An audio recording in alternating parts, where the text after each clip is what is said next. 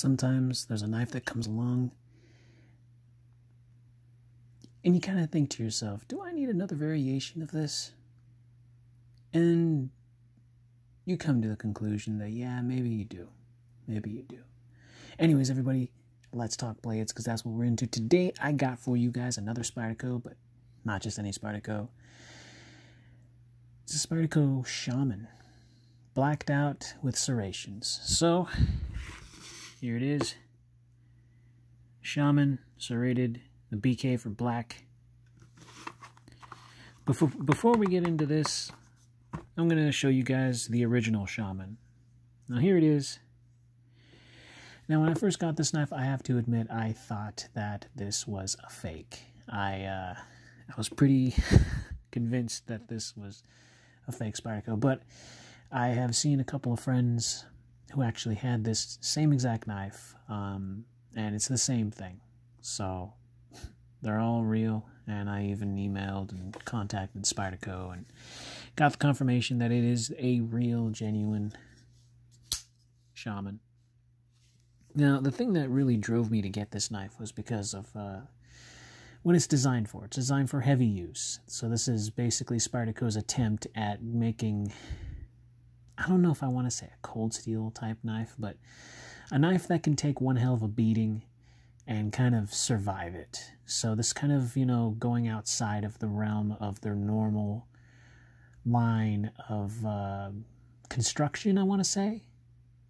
Sal made it pretty clear that he wanted to design this knife for harder use, harder than your average use. And there's a video of that on the internet, on YouTube, if you want to look that up. So I thought that was really cool, and I thought that was something that I would really like in my collection, so I purchased this knife. Now, it sat around for a little bit. I carried it for, carried it for a couple weeks, and I just found it kind of wide and heavy in the pocket, so I didn't really see too much pocket time, but I really do enjoy this knife very, very much. So much so that I actually fought myself. I really didn't know which one I wanted. They had two different styles. They had this and the same one, just with the Spidey Edge serrations. And I didn't know which one to pick. So I kind of opt out on the Spyderco serrations. I just chose to get a plain Jane, regular Shawman. And I was kind of debating on whether or not to come back and get that other one. But I was like, nah, it's going to be too much alike. And I didn't want to do that. So kind of fell to the wayside. And I was a little sad. But, it is what it is. Gotta love that compression lock. This knife, I didn't do any tuning to this knife. So this knife is still very sticky. It doesn't have that drop shut, satisfactory kind of feel to it, but it's still a great Spyderco. And then this one came along. Now, before you get all, worked up on what's in the box, well, you get the knife, obviously. It comes in that little plastic sleeve. Nothing else. You get the book and this foam insert. So, stuff that talks about the Shawman and all of its awesome, good and happy glory. Nothing too crazy, and like I said, every now and again, with a certain type of Spyderco knife, you do end up getting a Spyderco sticker. But what they like to do is they kind of like to hide it. So before you throw that box away, and if you dig knife stickers, next time you get a Spyderco, always kind of look out. If you get it in a red box like this, you might just have yourself a free little sticker. Just make sure that you lift up the books. Sometimes it's underneath the books. I don't know why they do that, because it's so small. Someone could miss it and they throw it away the box. That's kind of a loss right there. That's for you sticker guys. I know I am. I got a ton of knife stickers and I absolutely love them. So, but sadly, not all Spyderco knife boxes come with that. So certain ones do. And it's kind of a gamble, really. So I get lucky. I probably got like 2 or 3 of them out of the ton of Spyderco knives that I actually have. So it's kind of random, but hey, it's cool stuff. Anyways, to this knife. So what really makes this knife really, really unique is the fact that it has serrations. So coming back to my want of the serrated Shawman, I saw this and it was blacked out. So the hardware is all blacked out, the pocket clip, the screws, everything except for the actual lock here, the locking mechanism, and the inside of the scales are not blacked out. And I know someone's going to be like, oh, well, it's supposed to be all blacked out. That is an eyesore. It's not that huge deal for me. I can totally manage with that. Plus, you know, you're going to see that not very much, so it's not going to really matter. And plus, you got all that, so, you know, it's fine with me. It looks absolutely great. Everything about this knife is fantastic. Oh. Had a little pocket string in there. If you saw that, it was underneath the pocket clip. So that's really cool. You got that nice lanyard hole right there, and it's got all that really, really nice stuff. Now, this is a very smooth drop shut kind of knife. Now, the first one I just showed you doesn't do that. It's all really, really tight. Of course, I can go and kind of, you know, back out on the pivot if I really wanted to make it nice and drop shut, but it really doesn't matter that much. It's not that huge of a deal. It still functions and it works, and it's fantastic. So having this option of the serrated blacked out version alongside its original piece is a really, really nice set. So we'll get into the specs of this knife and, you know, whatever you guys are curious about. When you get this knife, though, I have to admit it is kind of a heavier knife than what your normal Spydercos go for, but I'm sure you guys already know that. So the weight on this knife goes just a smidge over 5 ounces, so 5.18 ounces in the pocket. That's probably a, you know, a break it, make it or break it type thing to some people. Some people might like that. Some people might not. Some people might not care, because I don't. You know, but hey, that's just me. So you're looking at 3.5 inches of blade. A little bit more than 3.5. 3 5/8 inches with a 3-inch exactly. 3-inch cutting edge. And an overall 8 1/4 exactly inches. And with just the handle, you know, all folded up in your pocket, you're looking at a little over 4.5, so 4 5/8 of handle. Now, I don't know. I think MXG Gear might have a deep carry pocket clip for the Shawman. I'm pretty sure they do, actually, now that I think about it. I was about to purchase one, but I thought, nah, the Shawman doesn't really see too much pocket carry, but who knows? I might actually... Yeah, I might actually do this, but we'll see. We'll see what happens. I really do like that the pocket clips on the Shawman is different. It feels a little bit more heavy duty. It doesn't feel like their normal, typical Spyderco pocket clips. It feels just ever so slightly thicker, and it feels a little bit more rigid.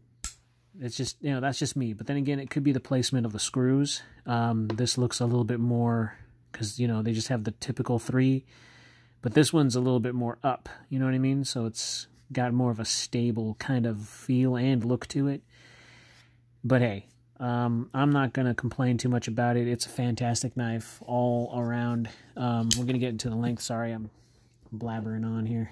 Oh, wait, no, I did the length already. Goodness gracious. See, this is what happens when you're tired. All right, so the blade comes in at a 3.5 millimeters, and the handle comes in at a 13.0. 3.4 on the blade. Oh, whatever. So yeah, it's a chunker. it's a chunker. Now, you know, to some people, if you're looking for something of a heavy-duty folder from Spyderco, this is your way to go. There's not too much to really say about the functionality of this knife. Cut's fantastic. The handle is slightly different in appearance. If you guys can, you might be able to see that. Oh no. Yeah, okay. This is much darker than this. This is kind of a lighter... It's almost like they got done contouring this handle, but they didn't care too much if it kind of grayed out because of all the contouring, I guess, all the shaving down they had to do for the G10. This is more smoothed out, so it's not as gray. I mean, it's a subtle change, but I've noticed that this is kind of like a faded black, and this is more of a deeper black. And it's not, you know, I'm not counting the black hardware that's on here, so it's actually really nice. It stands out in different ways to where it makes it seem like it's almost a completely different knife, but it's still it's still the Shawman. It's still the same shape, the same size. And it's funny, Nick Shabazz calls it the Shawman. Spyderco Shawman. I love Nick Shabazz. If you ever want to see good knife videos, go to that guy. I don't know him personally, I wish I did, but he's one of the knife guys that I enjoy watching if I'm not, you know, doing videos myself and I'm trying to find more information on other knives I'm either purchasing or trading. He is one of the best. He really is. And I'm sure you guys know who Nick Shabazz is, but to me, I think he's a little bit better than Nut and Fancy. I don't really care too much for Nut and Fancy. The guy kind of sounds slightly hypocritical when it comes to certain things, but I think we all do. I think I do sometimes. I don't know. I really do like Nick Shabazz way more. I think he's probably one of my favorite knife YouTubers that I go to for a lot of my my references. Funny guy. I love his voice. It's very iconic. That guy is super iconic. And when I'm having a bad day and I'm just trying to find out a little bit more about stuff, he really does cover a lot of good points when it comes to knife reviews. So I hope that my channel can someday grow to his heights. Me, I just do it for fun. I really don't care. You know, I don't have cue cards. I mean, I used to. I don't have cue cards. I don't really talk too much. You know, I don't really get too in-depth with stuff. The reason why I do what I do the way I do it is because I want to sound a little bit more of just a regular guy. I don't want to be that know-it-all type of dude. I do share whatever information that I do know. I'm not holding back from you guys. I actually do share whatever I do know. And I do have brain farts a lot. I know I get corrected on a lot of my videos, and I do appreciate that. But, you know, from a standpoint, from a regular Joe Schmo like myself, it's pretty cool to do this. So that way I can be like, yeah, you know, I'm not one of those fancy guys that goes out there chopping down trees with a little knife just so I can entertain you guys. I mean, although I would like to do that if I ever actually am able to do it fund-wise. But it's different when you go from a standpoint of being a professional with what you know about knives and just a regular guy. So that's kind of what I wanted to aim for, is being just that regular guy. Yeah, show and tell, of course. Everybody likes this, you know, we all have our little stuff that we are interested in, right? I know a guy who's interested in bottle caps. I don't know why he doesn't have a YouTube channel for it, but hey, that would be interesting, right? And slightly boring at the same time because they're just bottle caps. You can't really do anything with them. You know, I don't want to go. I feel like I'm getting off topic here. So anyways, these knives are fantastic. They are, you can tell from this going to any type of comparison to Spyderco like the Endura, it's a very, very, very rugged feeling knife. Weighs a little bit more, obviously. There is some skeletonization in there. It's not huge. If I can get there it is, my flashlight. There it is. All right, so you see a little bit of skeletonizing right there. And on the opposite end, but it's not too much. Kind of see those 3 holes right there, and it stops. I don't know why they didn't go all the way up, but it's on both Shawmans, now I'm saying it. Shawmans, plural. Without using the light, you can still kind of see it. But they are chunky knives. So if you like chunky knives, you got big chunky hands, you got sausage fingers, and you need something to really, really fill in those sausages. That's strange. I don't know if I should say that. Would YouTube not like that? Sausages. Anyways, if you have big mitts, is that a better term?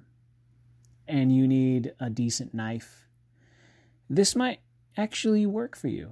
These are pretty big, so you got that regular grip here, and without too much finger grouping, you got the jimping here, you got jimping here, so you can choke up, because it's made for that. You got that built-in chola right there.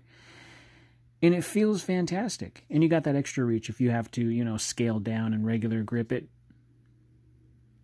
It's fantastic. It really is. It does have a kind of a Native American type look to it, because a lot of knives or cutting instruments kind of have that shape and that kind of leaf shape kind of style with you know, it just looks the part. It really does. So I can totally see why they called it the Shawman. Shawman, damn it. Damn it. Damn it, the Shawman. Shawman. The Spyderco Shawman. Damn you, Nick Shabazz. Why do you gotta be so awesome? I'm just copying what he calls it. So yeah. You got the Spyderco logo here. You got the Spyderco CPM S30V. When you get this knife, if you get this knife, you're going to see that these are blacked out. So I'm using the light to kind of highlight those at little areas. You got Sal's insignia here. You got the golden Colorado USA Earth there. And of course, it's the same exact thing on this side. So on this knife, I should say, excuse me. Good stuff. Very good stuff. These knives are starting to get a little bit more expensive. I've noticed that the price has jumped up. When I first purchased this knife, it jumped up about $100. So when I purchased this, it was around about $200. Now it's going for $300. And this one, I believe it's close to $300 as well, like $275, $280 around-ish. So these aren't really cheap knives. But they're very high quality, they're very rugged, they're very heavy duty, you know, not for little baby hands kind of knives. It's an awesome knife. I really do like it. I really do like how they made the knife to where the spine is nice and thick, but it tapers down. It's just it's a slicer. It really is. It's a real nice slicer. And the tip is really nice on there, too. Don't go prying with these knives now. You hear? You're going to ruin your knife. Darn it. Now, one thing I've noticed is that they sharpened one side on this and then on the other side. So, yeah. I think they call that I want to say that was a chisel grind. I know I said that in my last video, when I was actually a saber grind on there. I had a little bit of a brain fart. I was a bit tired, so I totally forgot what I was talking about. But I know it's there. It's just, you know, not registering, or sometimes I end up having, like I said, a brain fart. So happens to us all. We're all human, right? Yeah, say it. Lack of caffeine. Shut up. But you know what? If you're the type of person that's into these kind of knives, I'd go ahead and give it a look-see. Otherwise, they're going to be a little bit more harder to come by. I don't know why, but last time I was looking at one of these, they were all sold out on Amazon. I couldn't find any on Blade HQ, but this was a time back, so I don't know what it's like now. But I didn't realize how popular this knife was. I've been moving this around in my collection since I've had Spydercos. This was probably one of the least ones that kept being, you know, out of my pocket. So having to see that it's actually pretty popular. I can say it's almost as popular as the PM2.